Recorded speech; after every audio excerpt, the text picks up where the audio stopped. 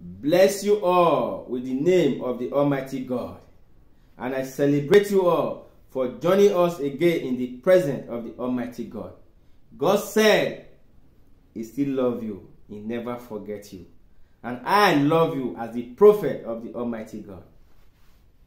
Today God said that you are going to shine and smile again.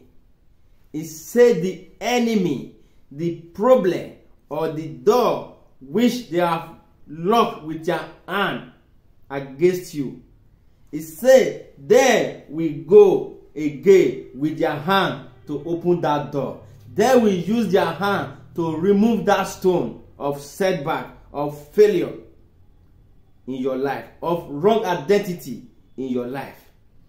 Because when Nebuchadnezzar ordered his men to push Shadrach, Meshach, and Abednego inside the prison, or Daniel, which they placed in the cage with the lion, they are the one who went to go and open the gate for Daniel to come out.